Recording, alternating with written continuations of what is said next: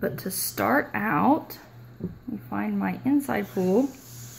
To start out, we are going to use a chain cast on.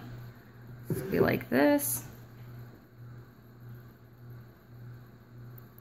But you got a slip knot. Put it around your first one. Take that tail, put to the inside. I do have other videos to show how to do this a little better if you need me to. See? You take your loop, put it around the next peg, tighten it, around the next peg, tighten it, around the next peg, tighten it, and you do this all the way around until you get to the peg right back to the beginning.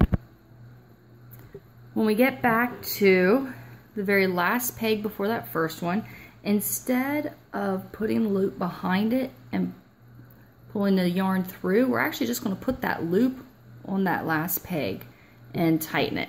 So it's going to appear like the yarn's actually coming from back here.